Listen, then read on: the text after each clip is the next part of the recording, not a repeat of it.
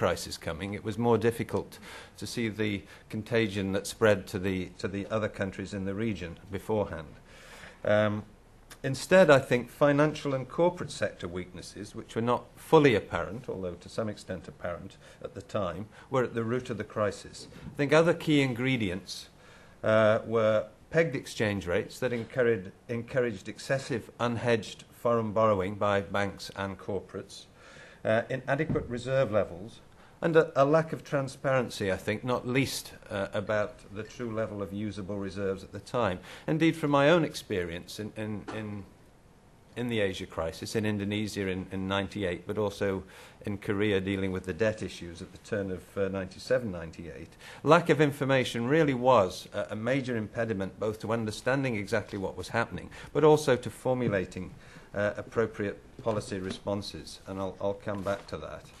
I think this mixture set the stage for the sudden reversal of investor sentiment and international capital that took place, and undoubtedly greatly exacerbated its effects on those economies.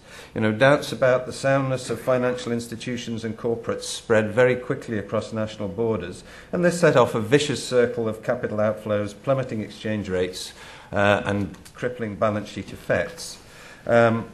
Private demand, as we know, collapsed, and output in the most affected countries declined sharply.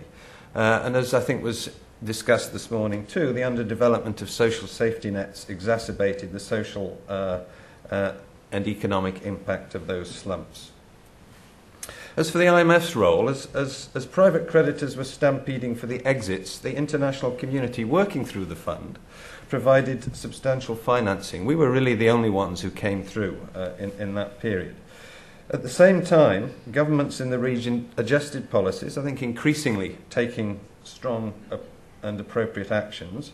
And I think there I would agree very much with the discussion this morning about the importance of political circumstances. I think it was those countries that had strong governments in place. In a couple of cases, new governments were established fairly early on that were best able to implement strong policies and in fact fared best with in coping with the crisis. Also, important steps were taken to involve the private sector in providing financing, and this, I think, was something that didn't receive perhaps enough attention this morning.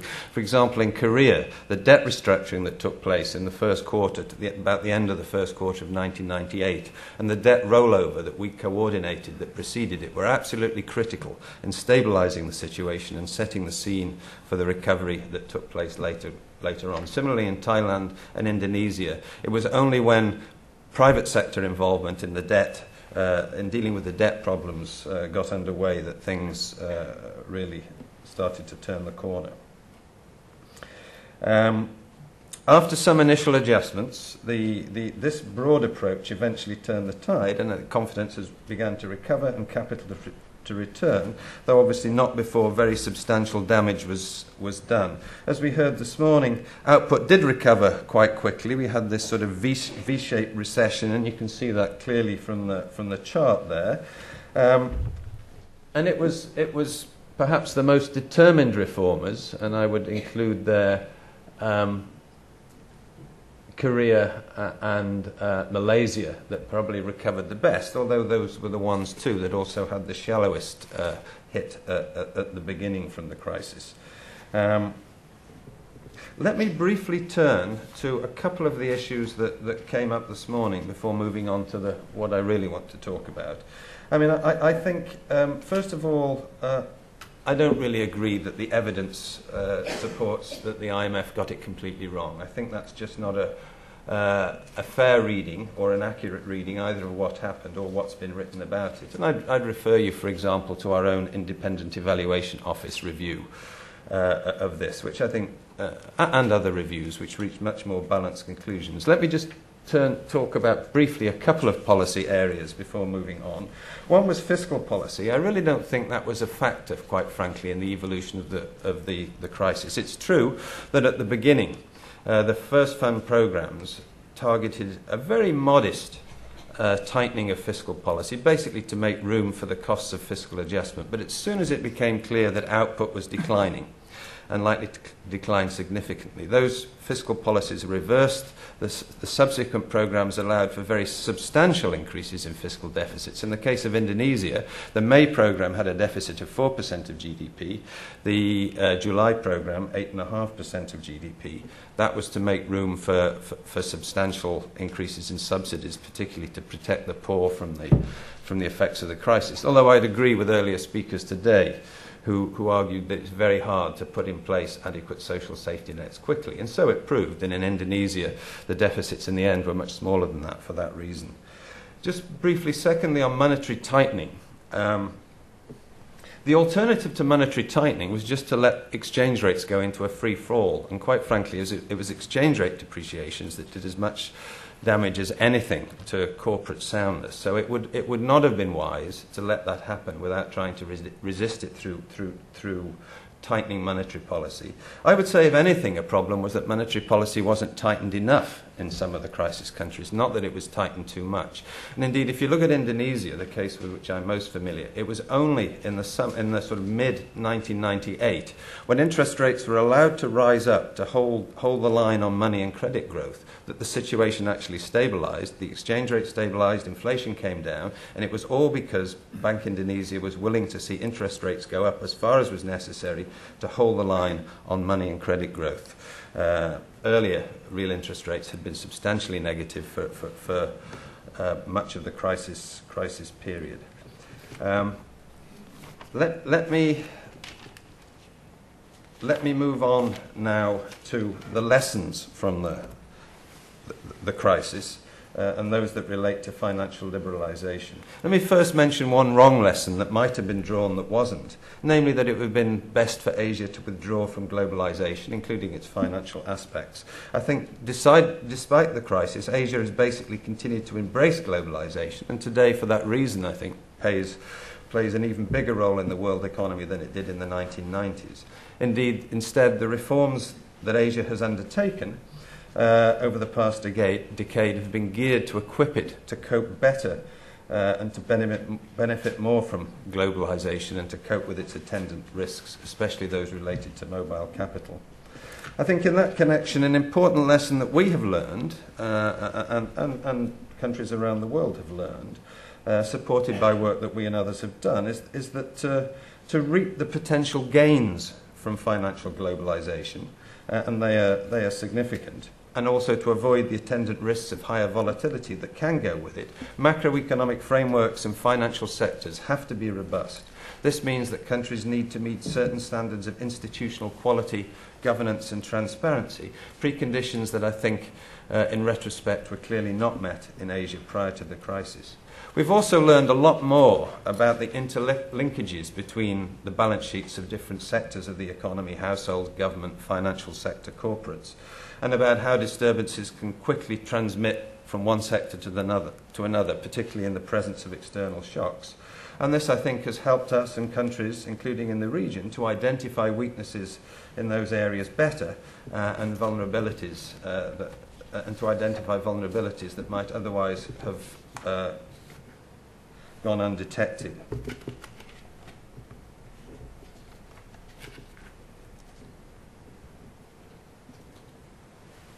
I think countries in the region have made considerable progress in applying these lessons over the last decade. In particular, they've strengthened their institutional policy frameworks to an impressive extent, I would say, reducing vulnerabilities, although there's a lot left to be done. Let me first mention three areas where progress has been made. First of all, as we heard this morning, substantial reserve cushions have been built up, and that provides a good cushion against external shocks, although, as we heard too, these can become excessive, they can become costly, they can lead to unbalanced growth and possibly eventually unsustainable growth. That is one that relies too much on net exports and not enough on domestic demand, particularly investment in some cases, to keep growth going. A further area where strengthening has taken place is that a number of countries have adopted more flexible exchange rate systems. I think this has allowed for much more effective absorption of external shocks, including shifts in investor sentiment, and we've seen this working well over the last 2 or 3 years in a number of countries. Indonesia, for example, went through a bad patch in 2005. The exchange rate depreciated, helped absorb it. Exchange rate's still since come back quite strongly. The Philippines also went through a couple of bad patches before more recently very substantially strengthening its fiscal and overall economic position, and the exchange rate there took up some of the strain and helped it cope with those pressures. The Philippines is now much more strongly placed than before. Flexible exchange rates also allow interest rates to be set more in response to domestic conditions, so they give you a greater degree of policy independence, and they also help to avoid the sort of under-assessment of risks of external borrowing that got the region into trouble before. I'd say the move to exchange rate flexibility, however, has not been uniform across the region. Some countries have gone further than others. I'd note that Korea recently has been running a pretty flexible exchange rate system, and its rate has appreciated substantially. Indonesia has been in both directions, as has Thailand. I would say that in China in particular, though, so far flexibility has been limited, and that makes it somewhat more difficult for other countries to allow their exchange rates to strengthen, and this has been reflected in continued reserve build-ups, in significant reserve build-ups in some cases.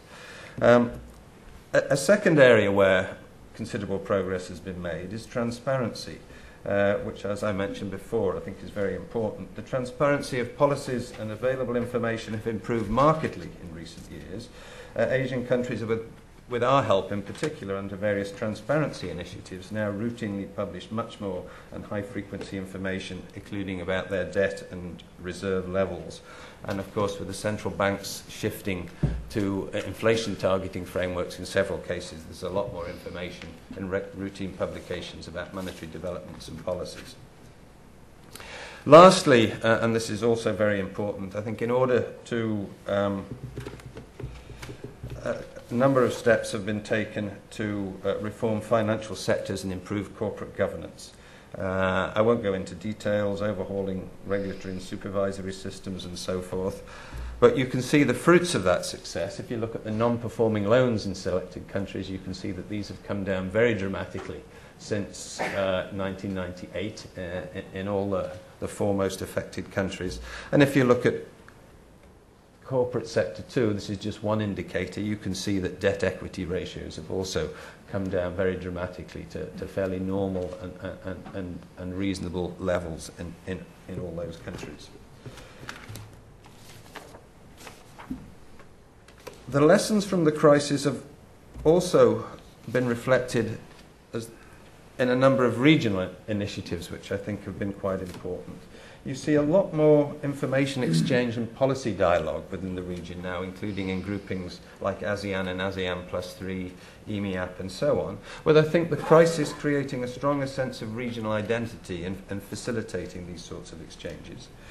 As we heard this morning, under the ASEAN Plus 3 framework, the Chiang Mai Initiative was set up. This was a system of bilateral swaps between central banks, and earlier this month, it was announced that the ASEAN Plus 3 is going to try and turn this into a reserve pooling arrangement so that the disbursement of the funds can be better coordinated in the event that they're needed.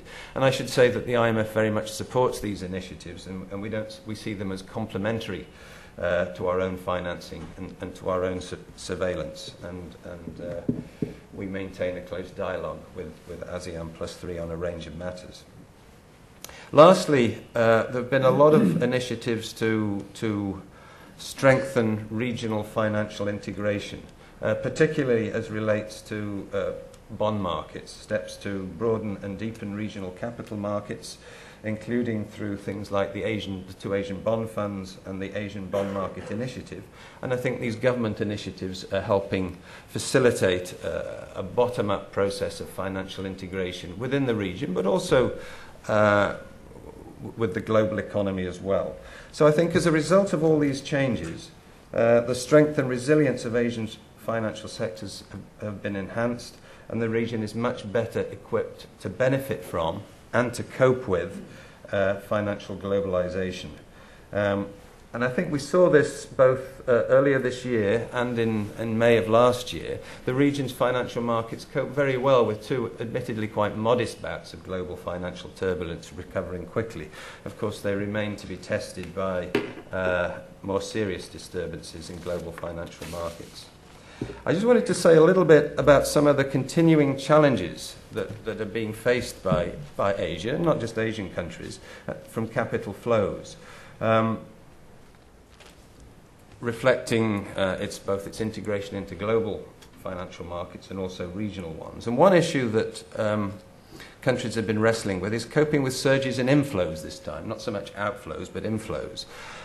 You can see from the chart that over the last few years, net capital inflows for Asia as a whole have been fairly constant at around 2% of GDP. But both gross inflows and outflows have in fact increased quite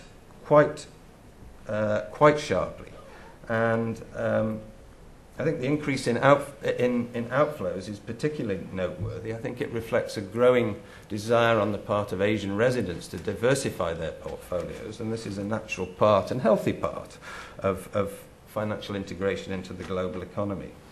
But as well as increasing in scale, there's also been some increase in volatility, and this chart shows the volatility of capital inflows to the region, and you can see there have been some episodes where these have exceeded 2 standard deviations from their normal behaviour, and this gives rise to concerns in particular that surges in inflows can create problems, putting upward pressure on currencies at times strongly, can provide additional, sometimes unwanted loanable funds to the financial sector, and also potentially cause asset price bubbles, and perhaps also create a risk that these funds will flow out very suddenly, faster than they come in. I think a temptation here may be to try to address these concerns by imposing some form of capital controls to discourage the speculative inflows. And while I wouldn't rule this out entirely, I think it can be very difficult to do in practice, particularly in these circumstances, and indeed it can often be counterproductive, I think, as we saw in Thailand last year. As it actually turns out, what was thought to be a surge in capital inflows in the last quarter in Thailand was actually a surge in the current account surplus, and not a surge in inflows, particularly after all. And I think there's evidence to suggest that capital controls tend to be particularly easily circumvented when they're reimposed in a system that had been previously quite liberal. I think also in those cases there can be circumstances, controls can create doubts about the future course of policy and potentially discourage foreign direct investment, which is something to keep in mind. I would say that for the time being, surges in inflows are a feature of the global financial landscape, and something that I think countries probably have to live with. There's no magic bullet for dealing with them. I think the best short-run response is to allow a combination of exchange rate flexibility with perhaps some limited intervention to smooth out exchange rate movements. I think over the longer term, and countries in the region are doing this, steps to develop and deepen financial markets, including in the context of the regional financial integration initiatives I mentioned, can also help. And lastly, I think further liberalisation on restrictions on outflows, albeit cautiously and as warranted by the pace of financial market reform and strengthening, can also support deeper integration and potentially help offset and cope with swings in capital inflows.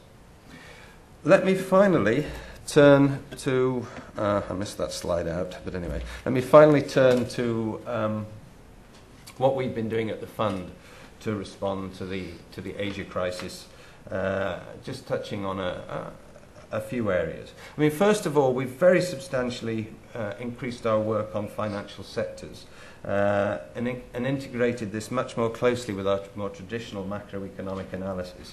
Focus here is on identifying potential vulnerabilities in the financial sector and appropriate policy responses. This is now a central part of our dialogue with member countries, including in the context of Article 4 consultations, but also with our financial sector assessment programme, which a number of countries in the region have participated. Am I running on too long?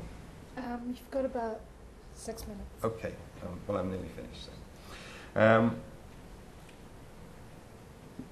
We've also done a lot of work, as I mentioned before, over the last decade to understand better how vulnerabilities in the financial sector can be transmitted to other sectors of the economy and vice versa. And we've been continuously adapting our analysis and approach to these issues in light of this ongoing research effort. We also monitor now global developments in global and regional capital markets much more closely than before, and we analyse their potential implications for economic and financial stability very closely, and have a dialogue with member countries and regional groupings about these sorts of interactions. Second, we do more analysis at the multilateral and regional levels to complement our country-level work. The goal here is to capture common trends and capture actual and potential spillovers, especially from financial market developments, better than we used to.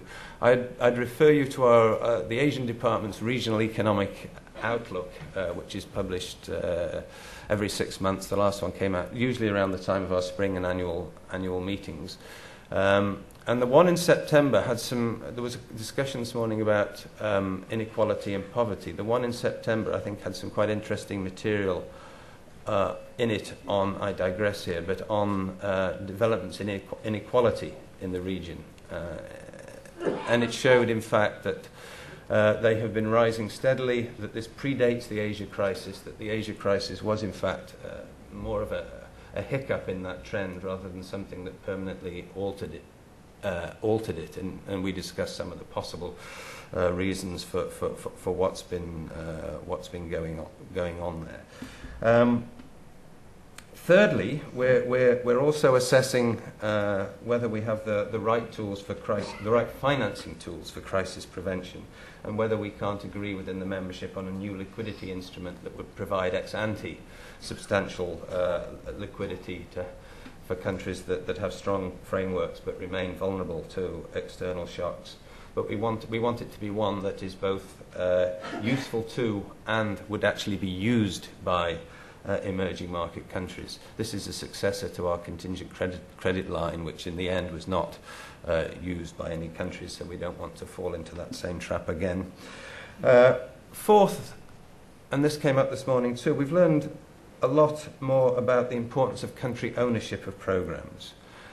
Programs have to be ones that are developed by countries, and we give, in program design, it has to be the country's own priorities that are reflected in the structure of programs. And we've also learnt the importance of streamlining conditionality in programs, so that they cover only those elements of programs that are actually critical to maintaining macroeconomic stability and promoting economic growth.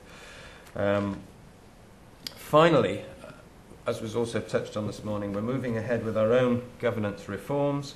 This is something that I'm personally closely involved in. The objective here is to ensure that the voice and representation in the fund better reflect the realities of today's global economy. We took an important step in the Singapore annual meetings, where the fund's governors agreed to a 2-year programme of change that started with increasing in quotas for 4 clearly underrepresented countries.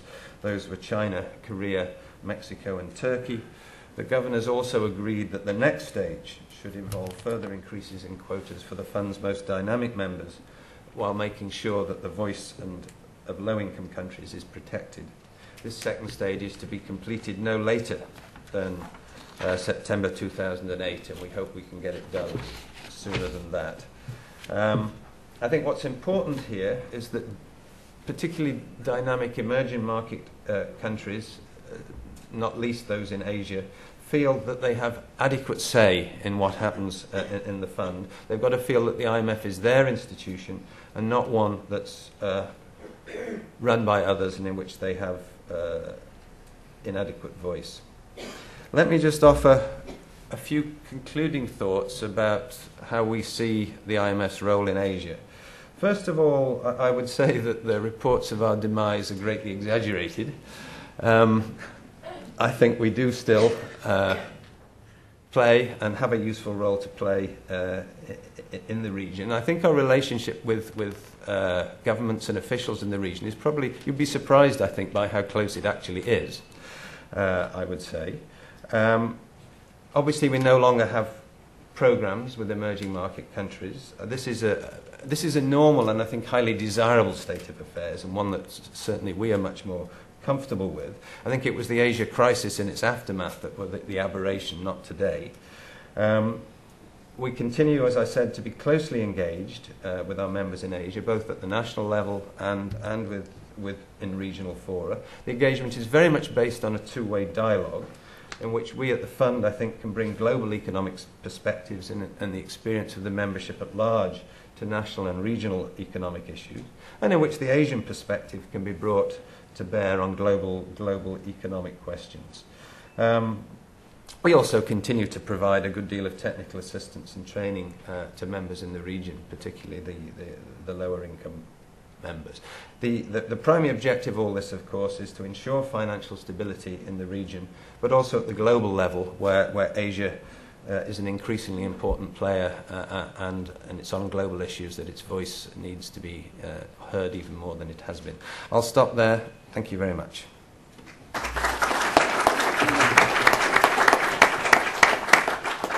Could you just say, when could an Asian expect to be head of the International Monetary Fund?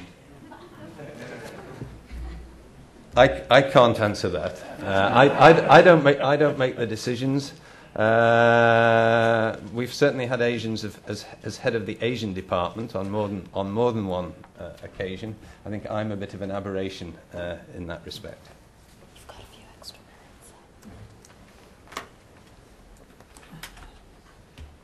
minutes. Can I put this down? I have to disconnect it.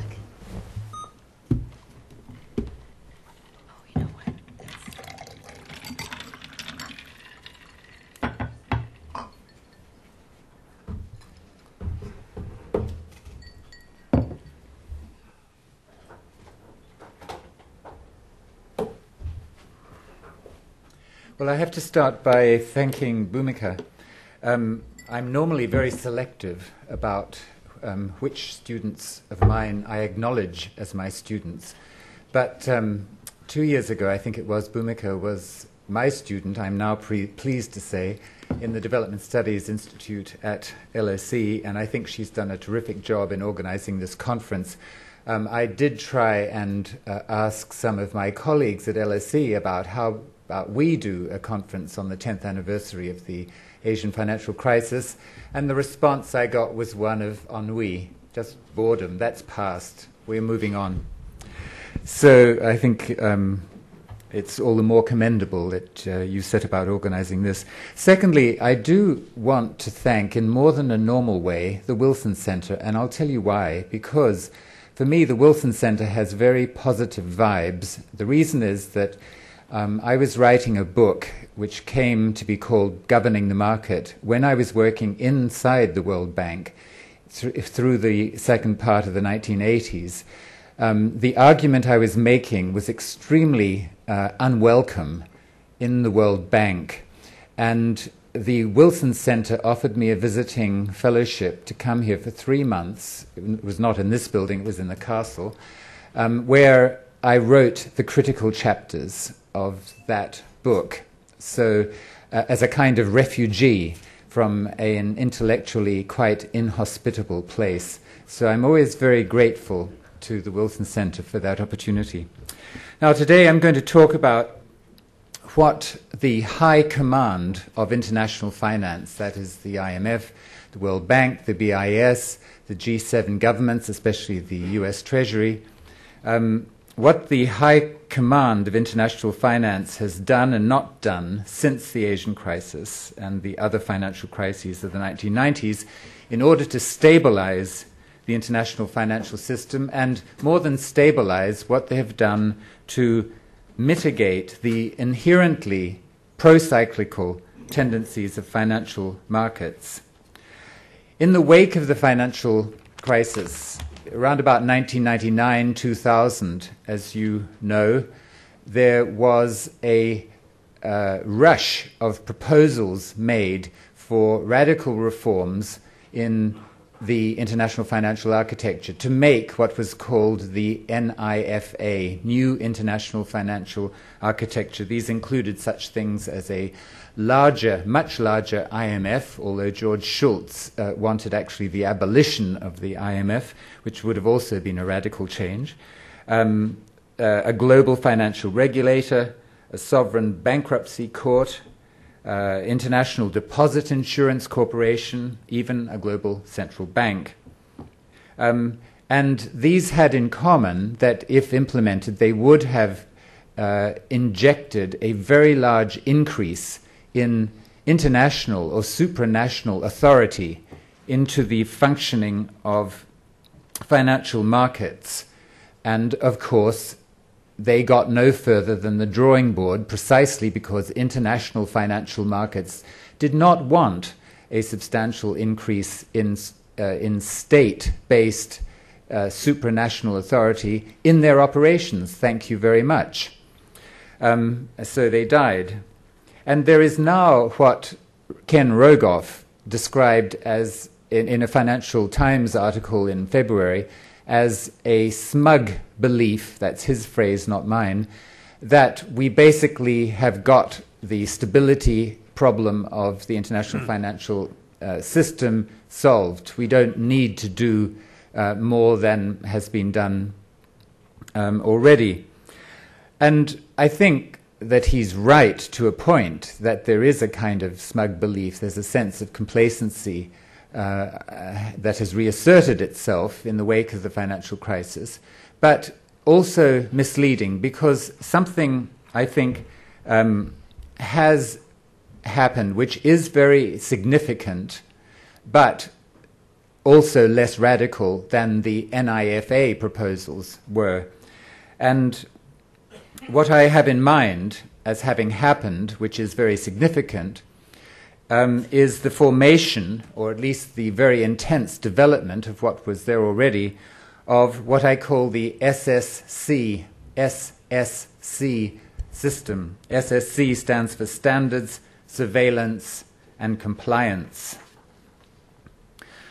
By this, starting now with standards of good or best practice in things, as David Burton has referred to, in things like transparency, data dissemination, secondly, bank supervision, thirdly, financial accountability, fourthly, corporate governance.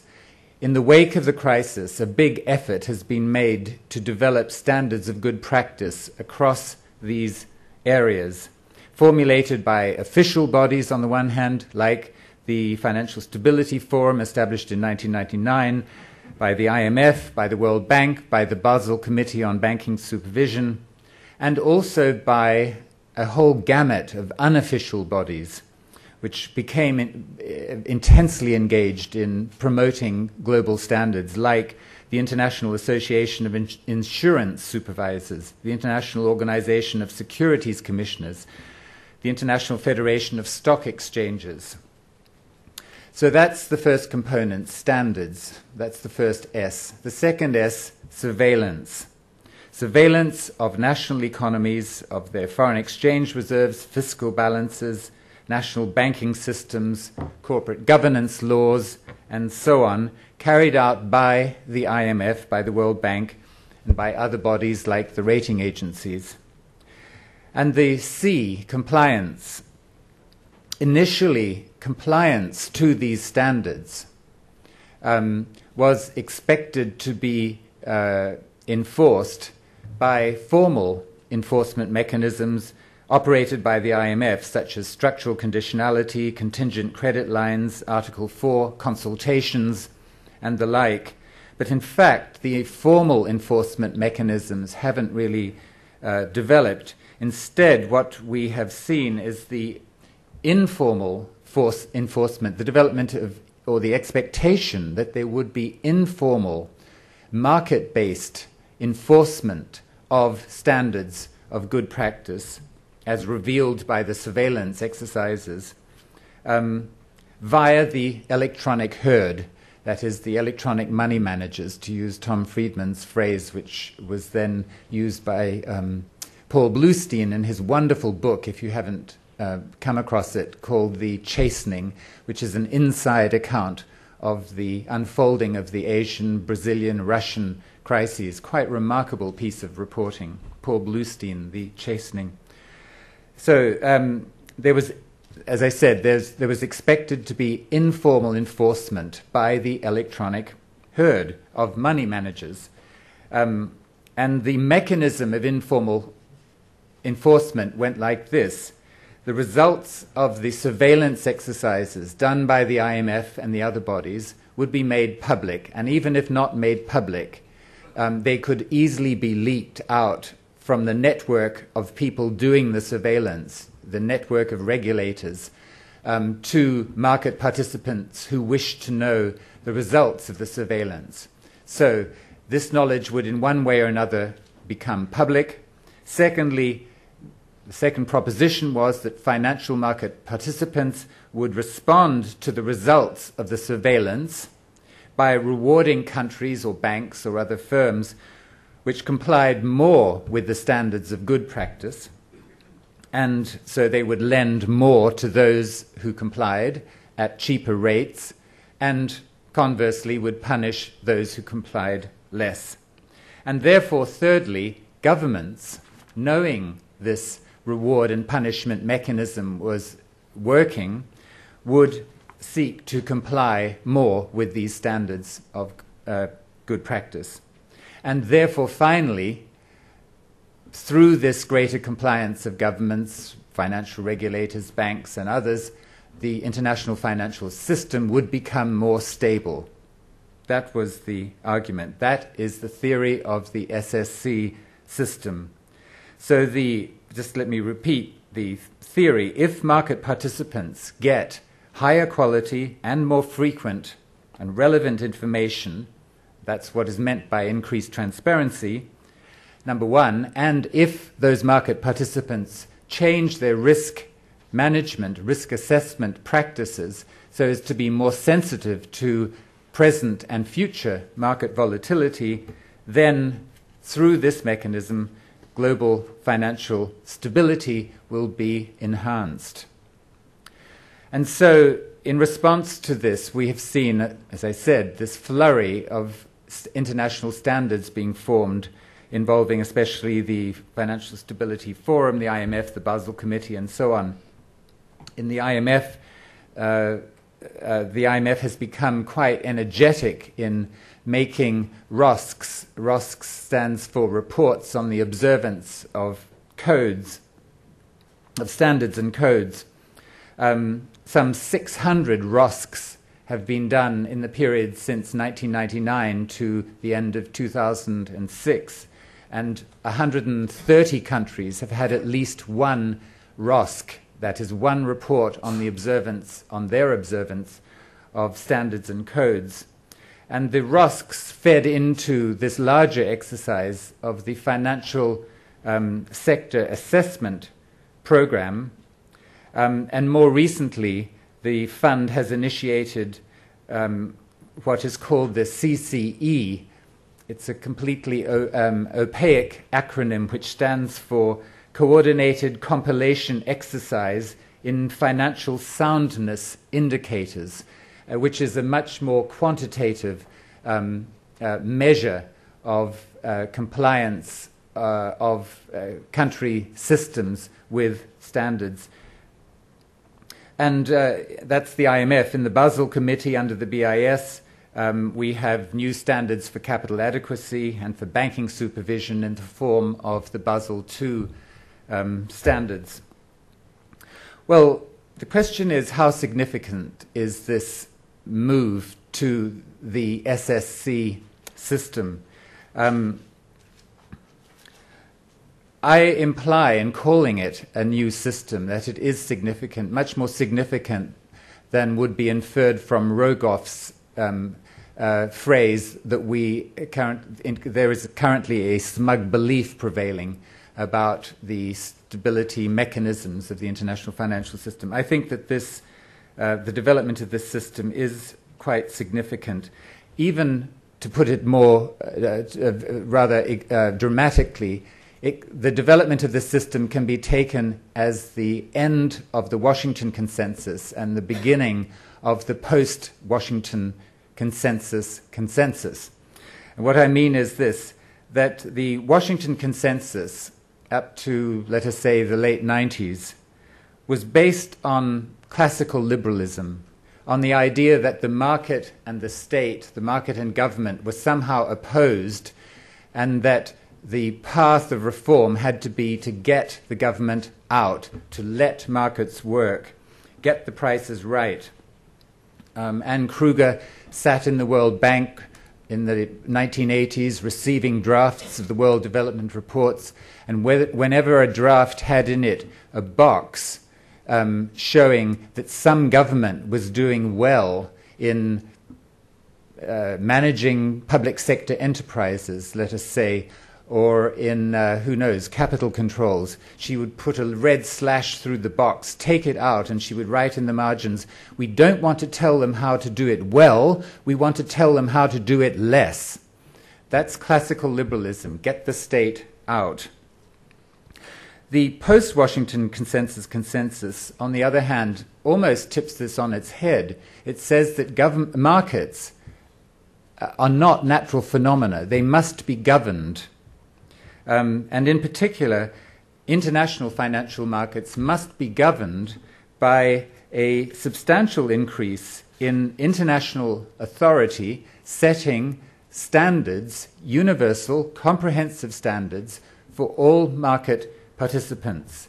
And these standards are to be formulated not mainly through the market, but mainly through a state-based political process, which is then injected into the operations of financial markets. As I said, this is a less radical injection of political authority into financial markets than was wanted by many proponents of the new international financial architecture. It's less than they wanted, but it's still very significant. That's the point I want to make.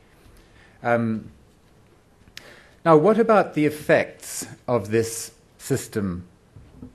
Well, this could be a long lecture, the question of effects. Just let me mention four, and I'm going to have to do it just by way of headlines.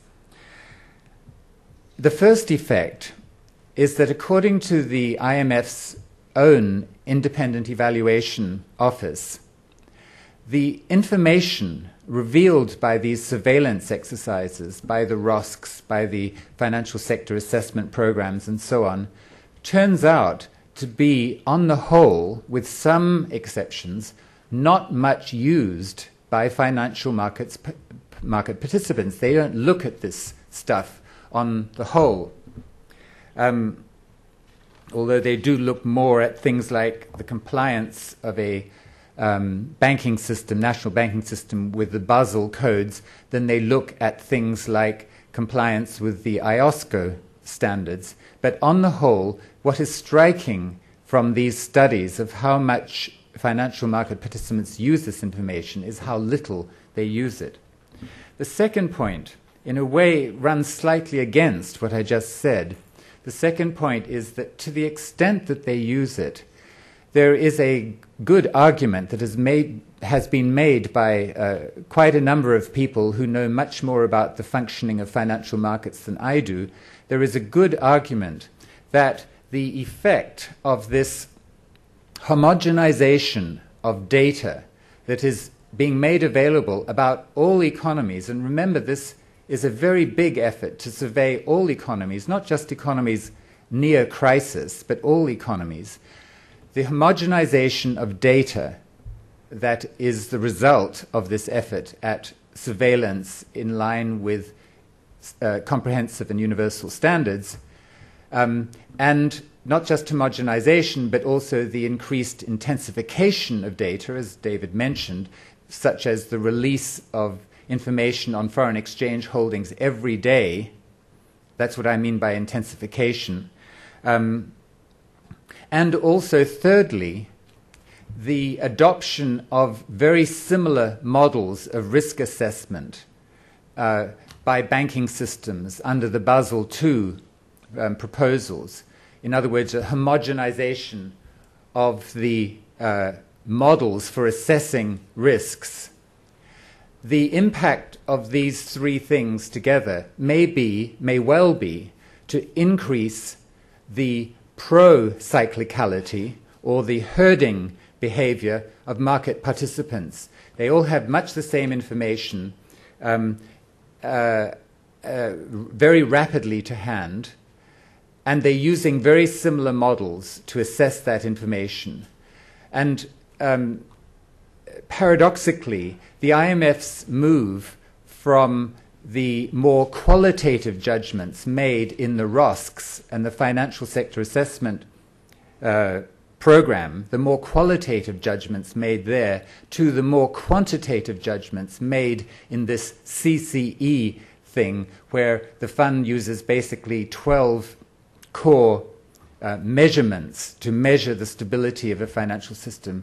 That shift from qualitative judgment to quantitative judgment may actually increase the pro-cyclicality or the herding behavior of market participants. This is an argument that Avinash pursued, who used to be head of research at JP Morgan and at State Bank, has made, just for one.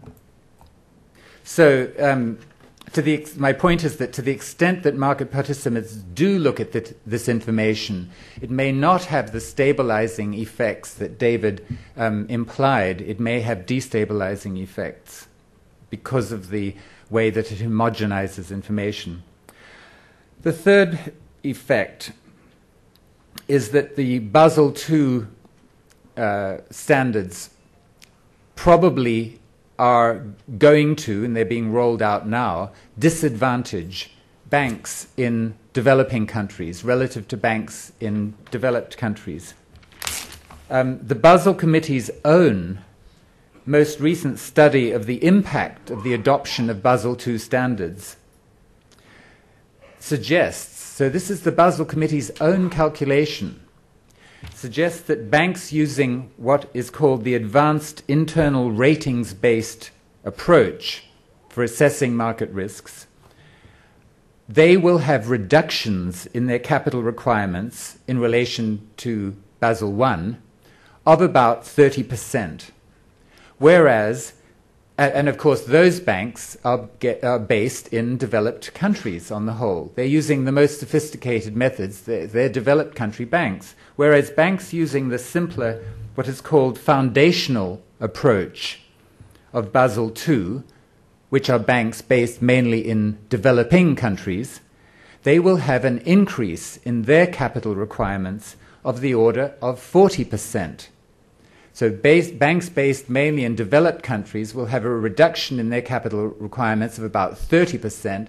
Banks based in developing countries will have an increase in their capital requirements of roughly 40%. That's what I mean by Basel II building in a structural disadvantage to developing country banks.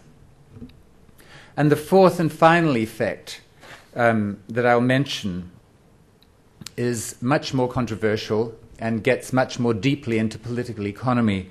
My argument is that this SSC system as a whole has a sort of gravitational pull towards a pull of developing country political economies, national economies.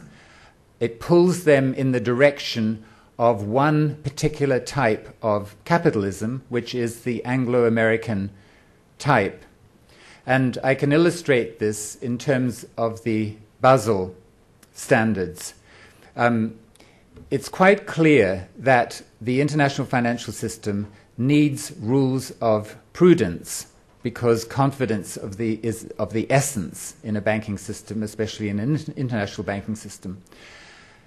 So we agree that the international financial system has somehow to provide the public good of confidence, and that can be provided by rules of prudence.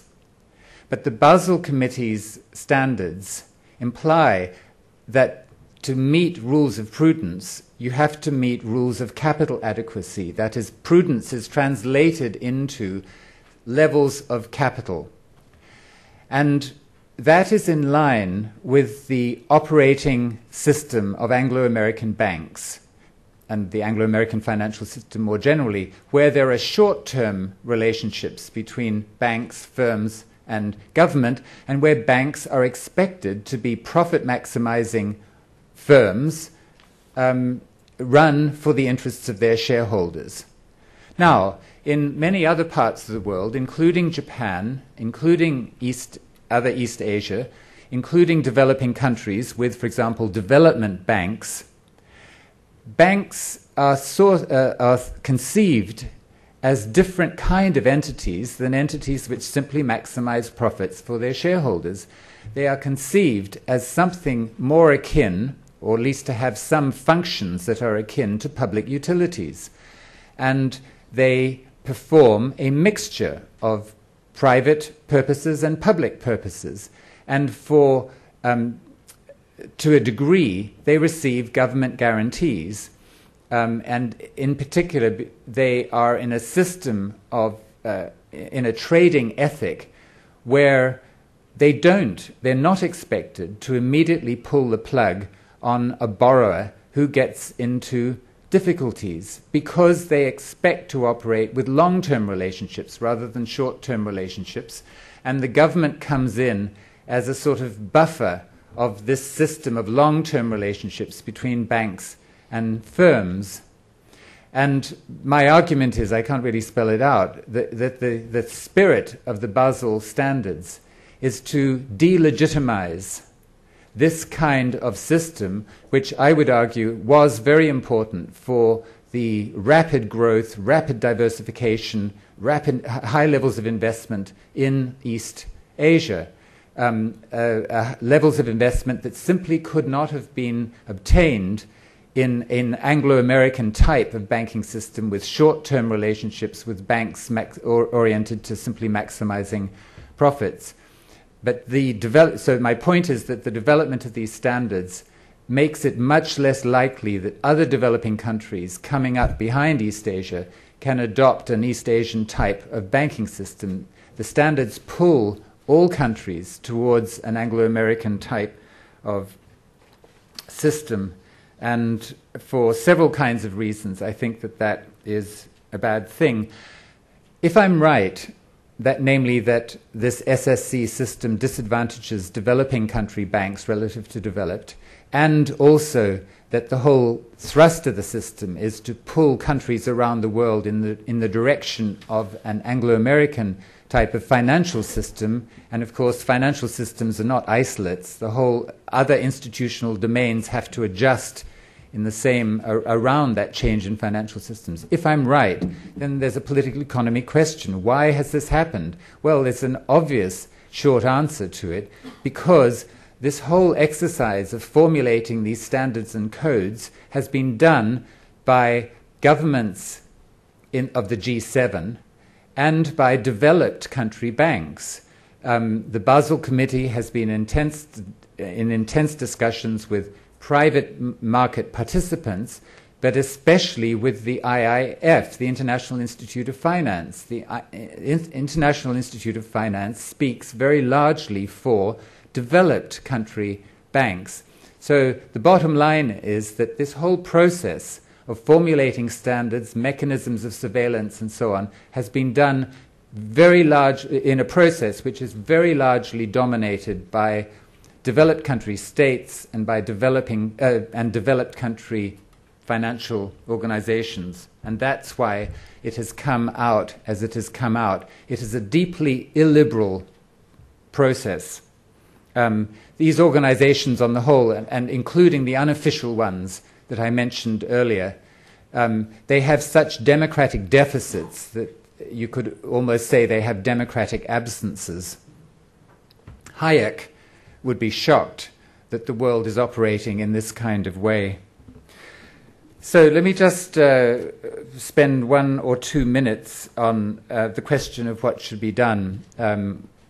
We can talk more about this in the discussion, there have to be governance changes.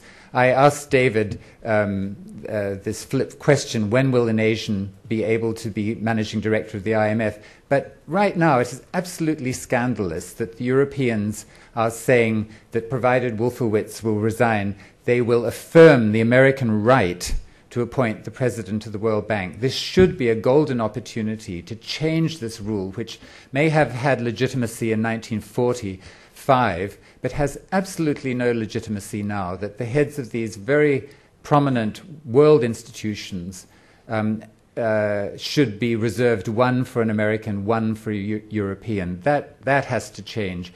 And the more that the Indians, the Chinese, the East Asians build up regional arrangements, like a move towards an Asian regional monetary fund, then the more likely that there will be changes in these world organizations driven by desperation so as to keep the Asians in. So that's another good reason for building up regional initiatives. But I want to finish on the point about capital controls, because David articulated very clearly the IMF's current line on capital controls. The line is basically that capital controls are to be avoided except in very exceptional circumstances. He didn't actually say, but I think many people in the fund would probably continue to wish that the fund's articles of agreement could be changed so as to give the fund jurisdiction over the capital account.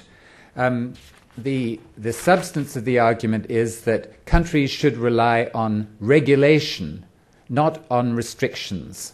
Regulation, yes. Restrictions, no.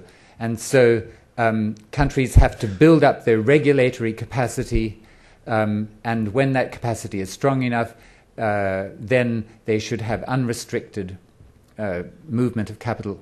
There's just one problem with that, which is that we actually don't know very much about how to judge the strength of a regulatory system. And I give you one illustration.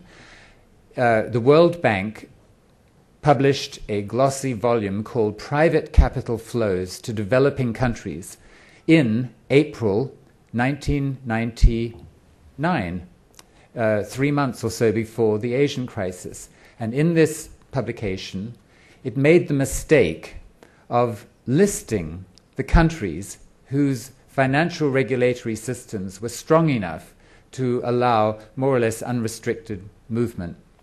And they were Korea, Thailand, Malaysia, Indonesia, Philippines, Brazil, Chile.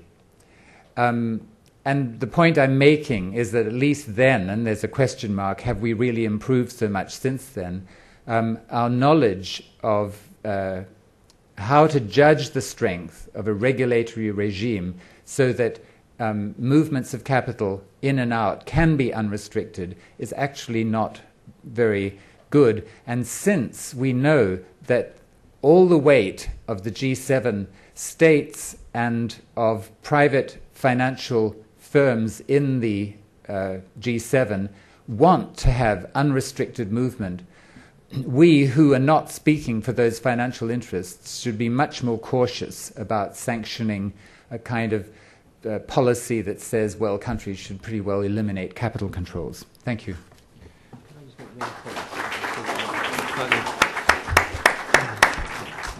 Could I just say one thing? Because I think my views on, and the fund's views on capital controls are slightly misrepresented. For a country that has capital controls, we would say be very cautious about phasing them out, do it slowly, and only as your banking and other systems are adequately strengthened. For those that have already removed them, I was merely saying be cautious about reimposing them, because that imposes costs, and you have to balance the potential costs against any benefits.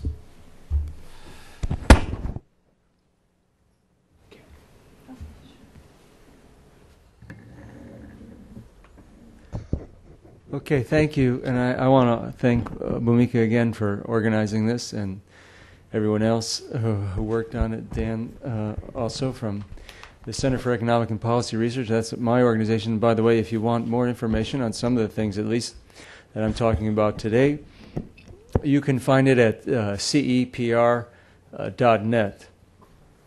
So, as I said at the beginning, the Asian crisis was a formative event at the end of at least towards the end of the last century. And I can remember there were hearings here, for example, when all this was going on. In fact, the IMF had to come and get money. It got $90 billion, a 50% increase in its quota, $18 billion of which was appropriated by the U.S. Congress, and then the other countries matched. But it wasn't so easy. It failed on 3 votes in the House of Representatives. It never passed, actually, the House. It ended up passing in conference because there was no way to block it in the Senate. But it was quite a fight, and in fact, one of the conditions attached to that legislation was the formation of the Meltzer Commission, which took a critical look at the international financial institutions. And that was all a result of this crisis and what was widely perceived as the mishandling of the crisis by the IMF.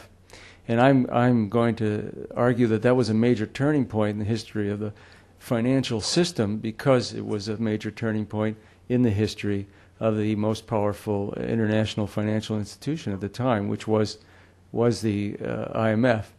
Just one story I remember from the hearings at the subcommittee of the Banking Committee, I think it was, or maybe the full Banking Committee in the House. There was a series of witnesses that came forward to testify, and included Treasury Department officials and some financiers. And I remember one of the financiers was being questioned by a congressman from Alabama, a Republican who was kind of conservative but a bit of a populist. And at the time, the line of the financial institutions was the problem and this was, the media played this up a lot, the problem in East Asia was crony capitalism. And so the congressman said, well, I've heard a lot of talk today about crony capitalism and crony capitalists. Isn't that what you are? Anyway, the kind of highlighted. Didn't you miss out the point? He was talking to George Soros. Was that who it was at the time? That was. I'm trying to remember because I wasn't. I can't remember exactly who it was, but that's quite possible. And Soros, of course, was a major player, as you know, in the financial sector at that time. And it kind of brought home the idea, these hearings and the whole crisis itself brought home the idea of the role of the United States and the role of the U.S. Treasury Department and the IMF in this crisis, and that it wasn't just internal problems. As our previous panel noticed, it was both internal and external. But the IMF and the Treasury Department, and I don't want to be redundant because obviously the Treasury is the most important player in the IMF, they pushed for these restrictions on capital flows to be removed in the 1990s. The things that Jomo described in the previous panels, where corporations and banks in various countries could borrow directly from the international financial markets without going through the central bank and without the restrictions that were previously there. Now, when the crisis occurred, it was mainly brought on by a huge reversal of international capital flows. It was about 11% of GDP that reversed from 1996 to 97. And that's what brought on the crisis. And here, obviously, there was a lot of short-term debt. There were the other weaknesses that were described. But I think what was most needed at the time was, of course, a real lender of last resort. And that is what the fund is supposed to be. But the fund did not act in that manner. Instead, it proceeded to argue that these were structural problems and they needed structural changes, when it was really much more of a liquidity crisis. And in fact, Larry Summers was Deputy Secretary of the Treasury at the time, and he actually personally intervened against what was mentioned earlier, the formation of the the proposed formation of an Asian Monetary Fund in September of 1997, which had support from a number of countries and pledges of billions of dollars, and could conceivably have prevented at least part of some of the damage that was done. So the IMF did not play the role that people generally believe it plays in the international financial system. It finally did. I mean, eventually they did provide the package after they established themselves as the final arbiter. They did put together a package that enabled the countries to roll over the loans, restructure the loans that was necessary, and eventually did allow normal growth to resume. But the damage was caused by these delays and the attempts to impose a whole set of conditions. You know, in Indonesia, there were actually 140 conditions. The previous panel mentioned the famous picture. It was much more famous, I think, in Asia than here, of Michel Kamdesu, the managing director of the IMF, standing over Suharto when he was signing the agreement. There were 140 conditions, and they include the usual removal of some restrictions on foreign investment, reducing tariffs, closing some banks. But they even had such details as allowing cement producers to export with only a general exporter's license. Very detailed. And I'm glad to hear David say that the IMF is moving away from this kind of conditionality. But at the time, it was not only deeply resented, it was a total misdiagnosis of the crisis. And so, too, was the macroeconomic policy. Korea, for example, the IMF set a target of inflation for 1998, I think, of 5.2%. It was running then at 4.2%. Given that the currency had dropped by 80%, this was not a realistic target. So there were, pro-cyclical policies instead of the counter-cyclical policies that were needed. And one of the results of that was you had, for the first time, and it wasn't the first time the IMF made mistakes or was protested. There were protesters in the streets in these countries. But that had been going on for quite a long time. These were bigger economies. I think South Korea at the time was the 10th largest economy in the world. And it attracted criticism that had never been made before from people like Joe Stiglitz, who at the time was the chief economist of the World Bank, and Jeffrey Sachs. And the two of them in particular, I mean, Jeffrey Sachs, accused the fund of pouring gasoline on the fire and so on. And there was quite a lot of discussion about that. Previous panel, Jomo, I think, mentioned Jagdish Bhagwati's description of the IMF Wall Street Treasury complex, I think he called it, at the time. And so this stimulated a whole debate about the role of the fund. I don't want to pound too hard on the fund. I'm not trying to give David here heartburn, but there were other mistakes as well. The closure of the 16 Indonesian banks, for example, which the fund thought at the time would help stabilize the banking system. It actually caused a run on the banks. A number of these mistakes have been acknowledged, but I don't think the fund really acknowledged just the magnitude of its errors, and at least to the extent that should be necessary.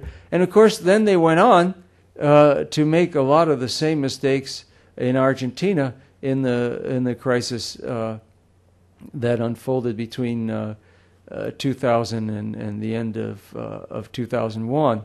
And so why is this so important? Well, because the IMF, because it's actually more concentrated power than the previous speakers have described. It isn't just that the U.S. Treasury Department has 17% of the votes. You basically have an arrangement where the Treasury has the dominant influence by far more than its voting or veto power would indicate. Because the executive board doesn't really make that many decisions by vote. I can hardly think of any time in the past 63 years where Europe and Japan, who have more votes, actually outvoted the United States within the fund or the bank. Now, maybe the Wolfowitz case will change that. Probably not, because I think this government will give in. But So you have, and why is this? Well, this is how it was. It's the same question as why does France have a permanent veto on the Security Council, and Germany and Japan don't, and neither does India. Well, India was a colony in 1944 or 46, and in 1944, when the IMF and the bank were created, the United States was basically the only standing industrial power. So this is the system that's still in place. And you think, well, why don't the other countries try to change this? Well, you'd have to ask them, but my guess is that they, most of these governments would rather have the U.S. kind of having a vastly disproportionate share of influence than to open up to the question of why don't, India and Brazil have seats on the Security Council, or why don't the developing countries generally have any significant voice within the IMF and the World Bank? So this is a huge governance problem. But it's much more than that, because what's happened now since the Asian crisis has been a big change in the international financial architecture, not the kinds that were proposed back during the Asian crisis, but a different kind, and that is this influence has really diminished enormously. And I want to talk about how that happened, because I think it's still going on, and it's one of the most important developments taking place, because it's not over. We've had something like 100 financial crises in the last 30 years, and so there will be another one. There are huge imbalances in the world economy still, some of which were mentioned. And so when the next crisis hits, there's going to be an attempt. Who knows? Will Congress appropriate another $18 billion for the next bailout package, wherever it occurs? We don't know. But the IMF is going to put itself forward as the leader and the organization that should organize whatever happens. And so it's important to see what's happening and why it's happening. And what the power that the fund had is, of course, not based on their own lending or their expertise. It's based on having a kind of a cartel over credit in a lot of countries. And, of course, in the crisis situation, they had an absolute, enormous power, as the book that Robert mentioned, The Chastening, goes through in great detail. They could really determine what the terms of this whole $117 billion package was going to be. But even in normal situations, or more normal situations, in a lot of middle income and low income countries especially, the fund is the arbiter, or has been the arbiter, and in the sense that if you don't meet the IMF conditions, you don't get the money in most cases, from the World Bank, from the regional institutions like the Inter-American Development Bank, and from the G7 countries. So that's where the power was, and still remains for the poor countries, but has broken down enormously over the last decade. And I would argue that the Asian crisis was the first step in that process. It was a tremendous blow to the legitimacy of this 1944 relationship to the world. It was a tremendous, and that was the first thing, it was a tremendous blow to the IMF's purported expertise, which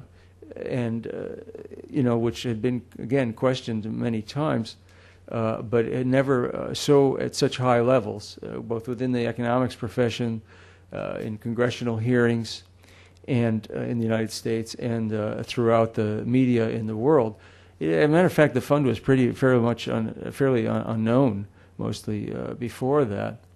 And third, it also encouraged the crisis, of course, encouraged the countries that could do so to pile up reserves as a form of self-insurance, so that they would never have to go back to this kind of a negotiation process again.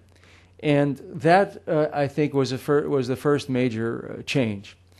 Now, having said that, it wasn't the end of the story. And the Chiang Mai initiative was, for example, was created in 2000, but it still had the condition that any borrowing over 10% of the funds that were there had to require an IMF agreement. I think this was later up to 20%, but still tied to the IMF. So the process, kept going forward.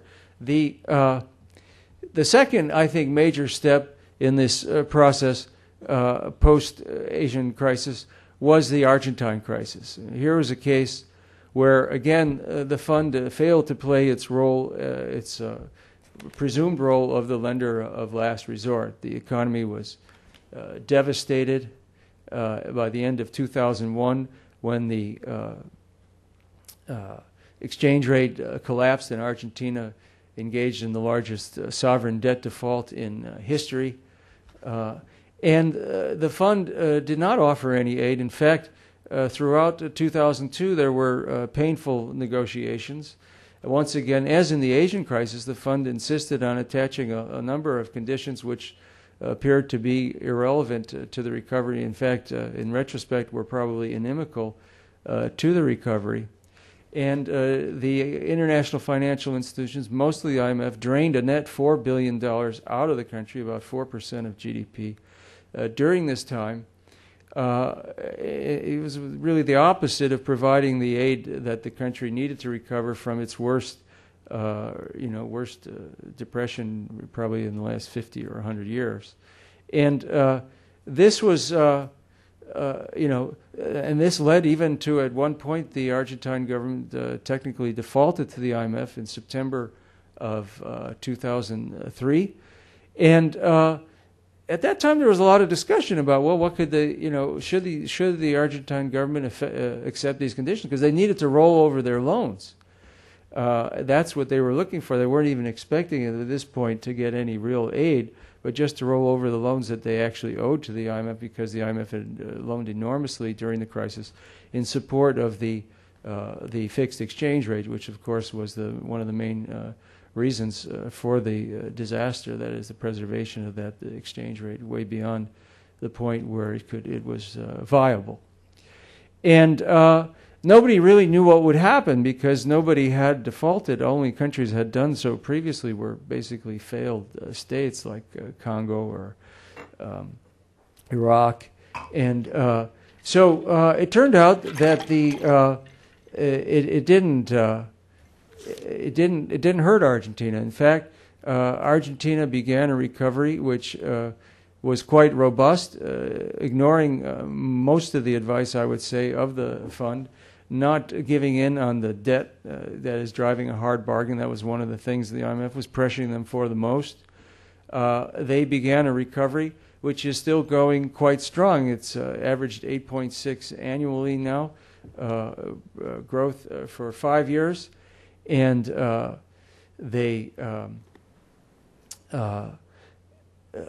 there's, all the forecasts and all the predictions in the press and among most economists that it was going to collapse after 3 months, 6 months, 1 year, 2 years. It just didn't occur. Everybody thought they had to do at least more of what the IMF wanted in order to recover, but in fact they did quite well. And I can.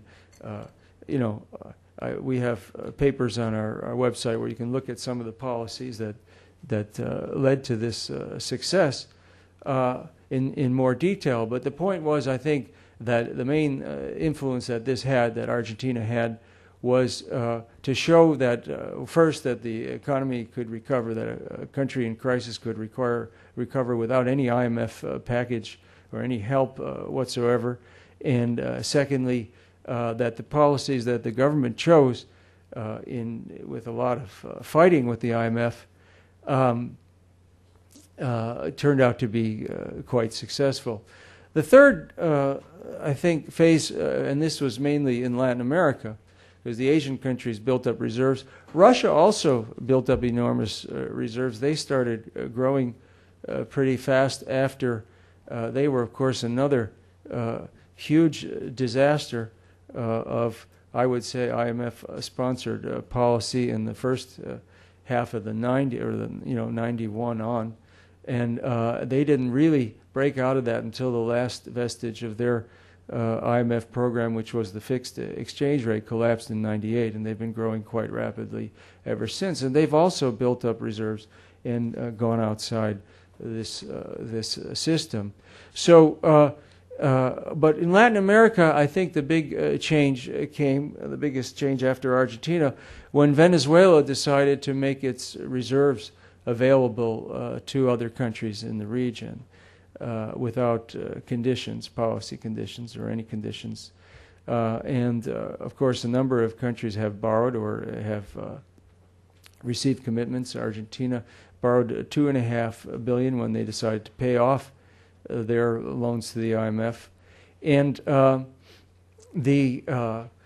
course they've made commitments to Ecuador and Bolivia and Nicaragua and other governments as well.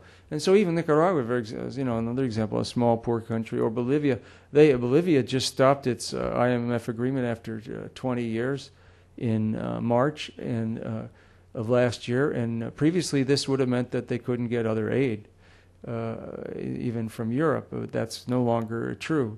Nicaragua is a small, poor country. They're bargaining with the IMF right now. They have a lot more bargaining power, quite a bit, because, again, they have another source of credit. So these are huge changes.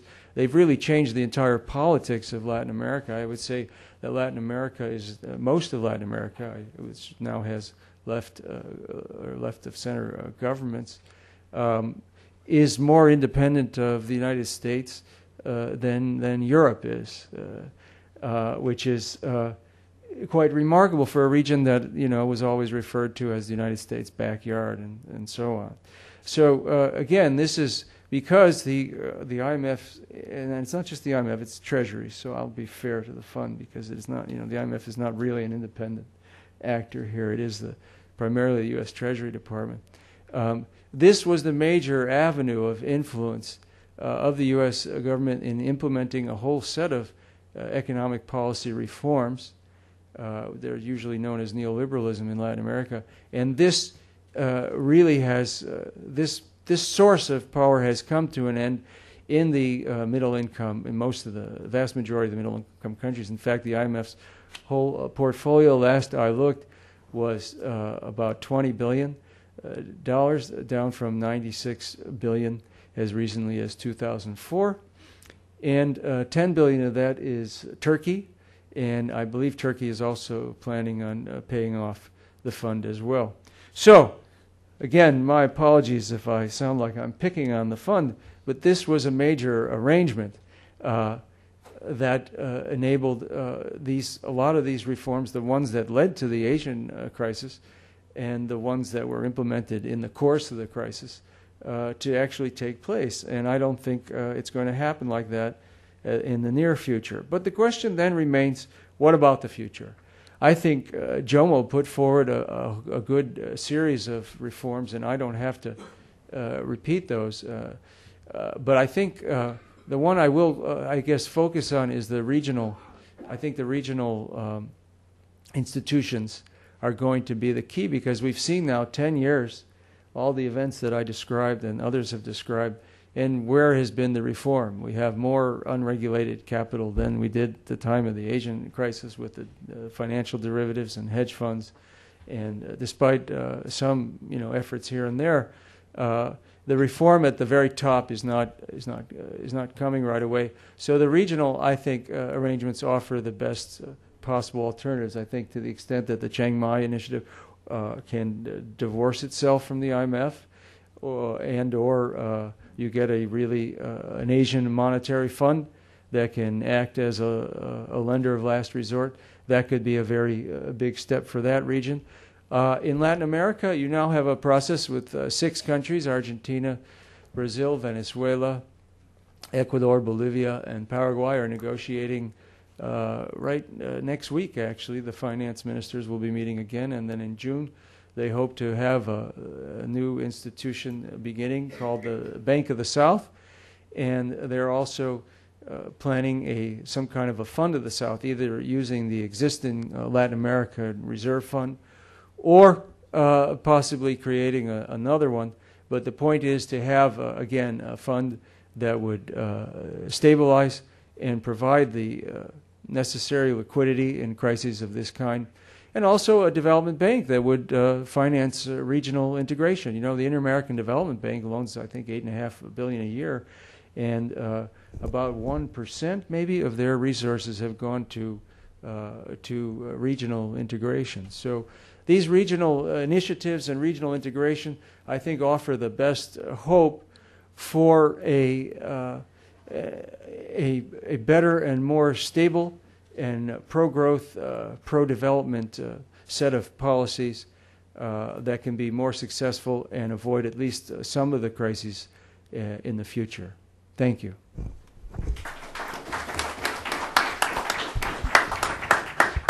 Thank you to all of our three very articulate speakers at this panel. I would now like to open the floor up to questions.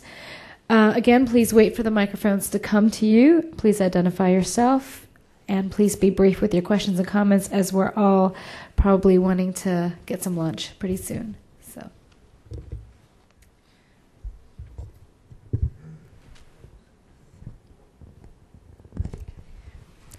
Professor Djiwandono? Thank you very much. I just want to make a brief comment, and since Mr. Burton mentioned about the Indonesian case, there is relations between high interest rate and tight monetary policy. I guess it is indeed very true when after the analysis that real interest rate maybe was almost like negative. But in terms of policy, we are talking about always nominal rate of interest. And actually, is what you said was very true, that when in terms of real, in Indonesia, interest rate was only more positive in mid-98. But actually, even before the IMF came, Bank Indonesia already raised the interest rate double in August of 97. And again in January, just after we got a little bit of the independence, we did it again. But of course, again, when now after the effect, you said, hey, in terms of real rate of interest, that was still very bad. It become, in terms of the monetary policy, it become really too loose, not because of the policy on the monetary side itself, but because of the bailing out of banks. And another one, on your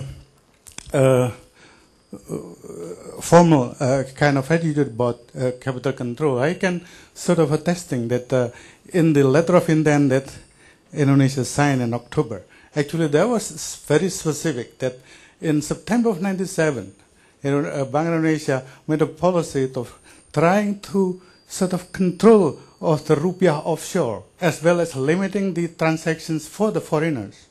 And it was very specific that we have to get out of that. That was very, very clear. It was your predecessor, actually.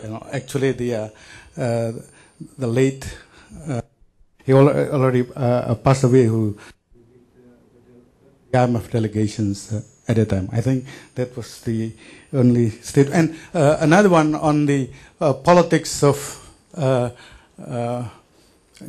regional cooperations and integrations. Of course, aside from it's getting more and more in, even though it's almost like still embryonic, all the discussion was coming from way even before the crisis, and that hopefully will have a pressure on the reform of the IMF itself. Even in repaying the IMF debt, politically, when you ask the parliamentarian, etc., what they are trying to do was sort of just let us repay our debt so that we can be freed out of IMF. That's the way they think is in politics. Thank you.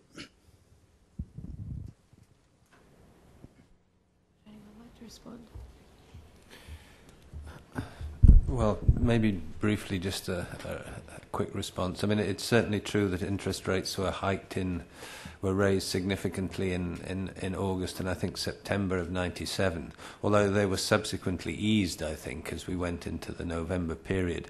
They may have been tightened again in January. I agree at that point the hemorrhaging in the banks made it very difficult to control monetary policy. And one of the preconditions, actually, for getting a grip on monetary policy was dealing with the banking system, which was done, I think, with effective closure of further banks in April.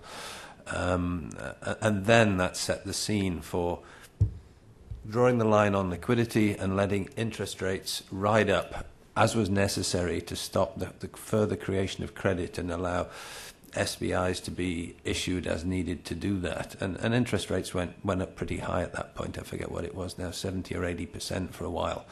But that really stabilized the exchange rate. Inflation came tumbling down at that point, and that was basically the end of the worst part of the crisis, with dealing with the banking system, tightening monetary policy at that point to get credit growth under control, and getting the foreign creditors more involved. Those are the three things, I think, that turned the corner for Indonesia. But that was late in the game, and obviously enormous amount of damage had been done by that point. Would either of you like to respond to that? Okay, we'll take other questions. Professor Chaudhary. Thank you. Basanta Chaudhary from Elizabethton College and Rutgers University. I would draw the attention of the panelists, particularly Burton, probably relevant. The discussion between flexible versus fixed exchange rate. As you know, the world since 1971 or early 70s moved towards market-friendly, flexible exchange rate regime in general, even though there are pockets of capital control here and there. Now the question is, if the East Asian crisis, one of the factors that you have noted, that fixed exchange rate or pegged exchange rate is one of the reasons or factors causing financial crisis, among other factors, could you shed some light about Hong Kong in that region, not affected at all by the financial crisis, or maybe not much, as not discussed at all, or Taiwan to a least extent. Now Hong Kong exchange rate is different or pegged in many sense. How Hong Kong was insulated from the crisis? Maybe that will give us some idea about the debate between fixed versus flexible exchange rate and capital control. Thank you.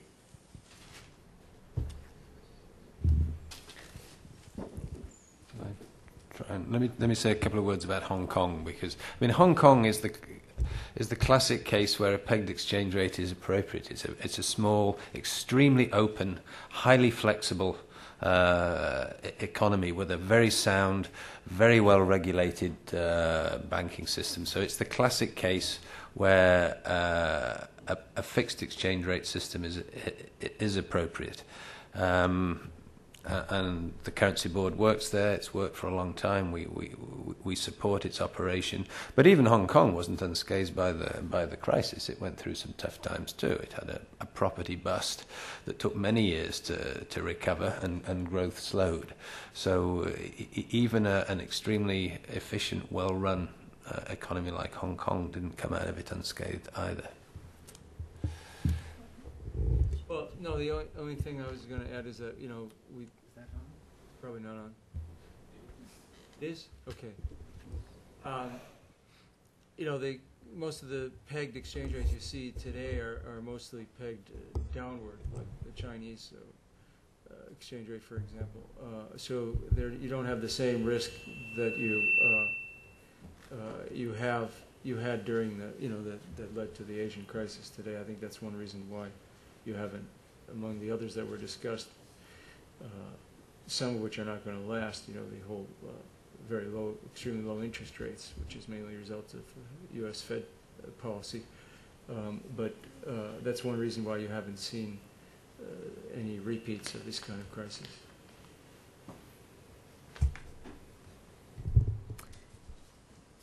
Eileen?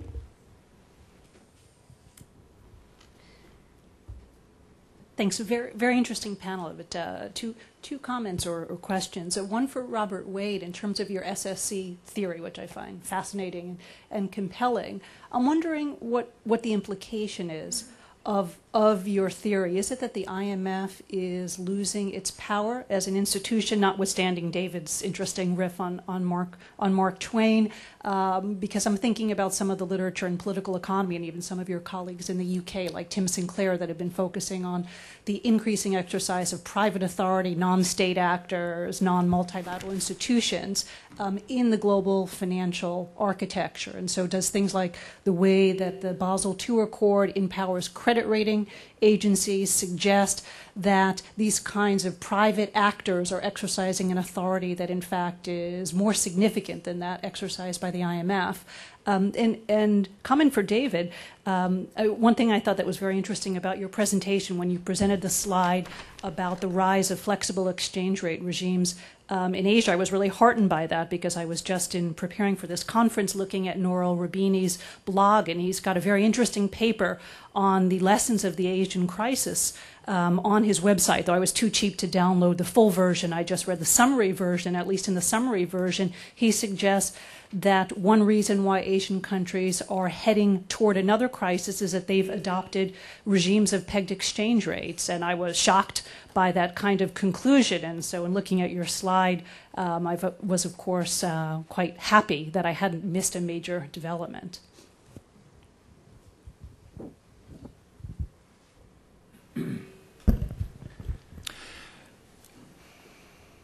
Well, I think that within the SSC system, yes, the IMF has certainly lost power. One main reason is because, as is clear from what has been said, the borrowers are walking away, and it exposes a huge disincentive or malincentive in the IMF's basic funding structure, which is that the IMF gets its revenue from crises. And if there are no crises for it to lend into, its revenue falls off. And the 2,500 or whatever it is staff of the IMF are suddenly left wondering what their role is. So this fact that not just the borrowers are walking away, not just from the fund, but also from the bank, is very fundamentally serious for the role of these multilateral institutions. And since I believe that it is really important to maintain not necessarily these multilateral institutions, but multilateral institutions which carry out some of the same functions, and not just think that a proliferation of regional bodies will somehow be sufficient, I am worried about this development. On the other hand, I'm not happy with the prospect of the IMF and the World Bank as presently governed being strengthened. So I'm quite happy to see them weakened as they are presently governed, but I want to see something put in their place, or them transformed from the inside and outside, to make them more truly democratic world bodies.